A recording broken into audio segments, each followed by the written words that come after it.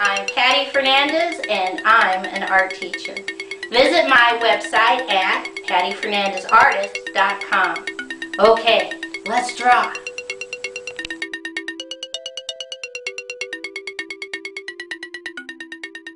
Today's project is introducing you to the 4 Earth systems.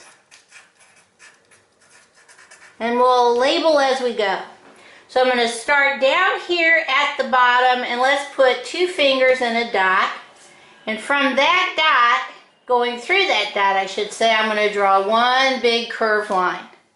I come over and I draw another big curved line.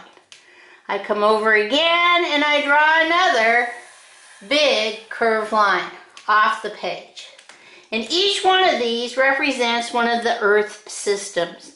Starting down at the bottom, we are going to do the geo, and it's important to get these prefixes right, geosphere.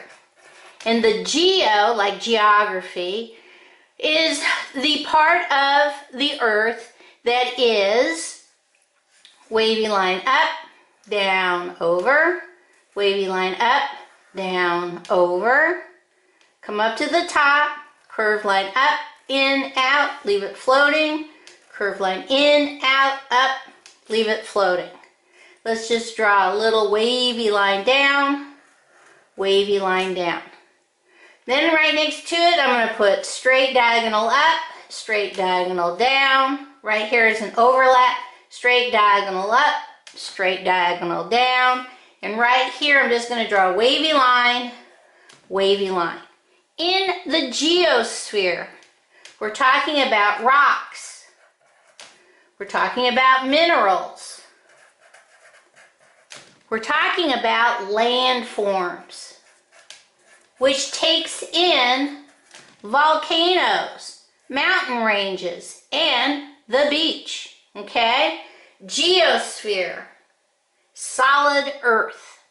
The next sphere is going to be the biosphere. Biosphere. And the biosphere is living things in the different biomes. And those are like the desert, the rainforest, places like that. Come all the way down here at the bottom, and we're just going to put a dot, and we're going to draw a curved line, curved line, curved line, connect. Straight diagonal out, little curved line, straight diagonal up, connect. Put a dot right next to it. Zigzag, zigzag on the left. Zigzag, zigzag on the right. Straight line, straight line, straight line. Now, if you have room, curved line in, out, up, straight line, curved line. If you have room, curved line up, down, straight line, curved line. Right up here, curved line, connect, straight line, straight line, straight line, straight line, straight line. Curved line on top, curved line on the bottom, and put a dot.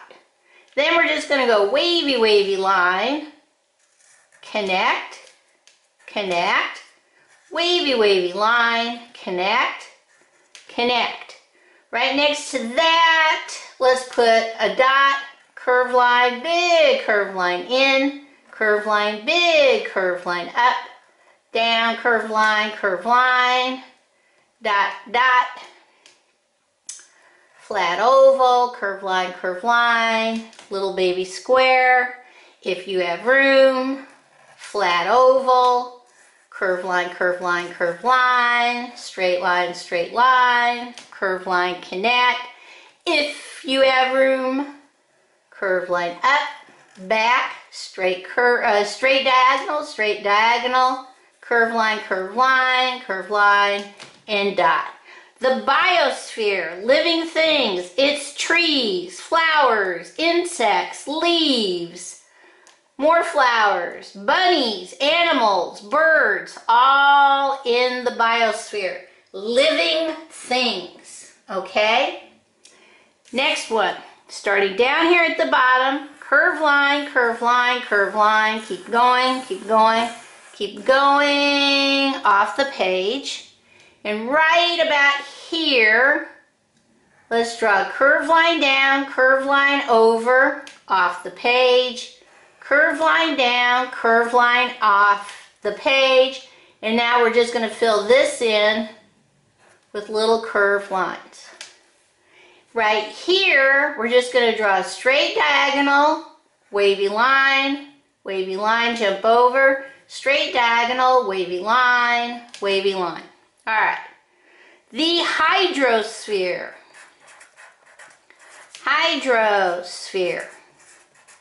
Hydro stands for water. Okay? It also takes in rain and snow. And it's salt water, which is all the oceans. So I'm going to put oceans up here. And it also takes in the fresh water, which is this part right here, this little part right here. These are the rivers. And the water inside this part right here and here, glaciers. So the hydrosphere has a lot of different places where it pops up. It can be the rain and the snow. It can be the freshwater rivers. It can be the water inside the glaciers. It can be the salt water of the oceans. All right, last part of the Earth system. Start down here and just draw me curve line, curve line, curve line, connect. Overlap, curve line, curve line, curve line, connect. Let's just draw wavy line, connect. Wavy line, connect. This is the atmosphere. Make that an M. Atmosphere. And that is the air we breathe. But it's even more intense than that, but that's going to be a whole other lesson. We'll divide these up into information, basically. But the atmosphere is the air we breathe. The hydrosphere is all the water.